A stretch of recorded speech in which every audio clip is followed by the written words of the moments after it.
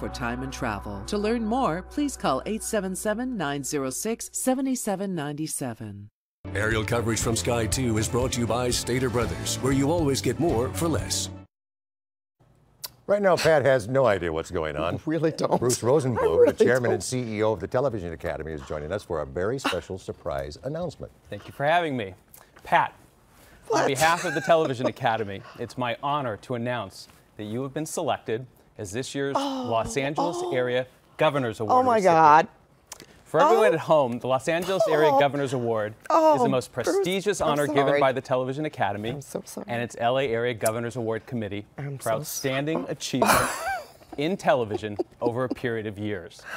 Pat, you're an iconic figure here in Los Angeles. You've made invaluable contributions through your work here at CBS 2 and KCAL 9, as well as all of your philanthropic work in our community. Oh my You've been at the forefront, reporting on critical stories facing our city and our nation. And your professionalism and integrity as a journalist makes you by far a deserving recipient of this year's Governor's Award. Congratulations, and thank you for all of the work that you do. We look forward to celebrating this honor with you and presenting you with the award at the upcoming Los Angeles Area Emmys on Saturday evening, July 25th. Let me write And as a that down. reminder, the full list of 67th LA Area Award nominations will be revealed at midnight tonight on Emmys.com. Oh my Pat, God. Congratulations. Thank you. My Thank you. pleasure. Thank you so much. You little stinker.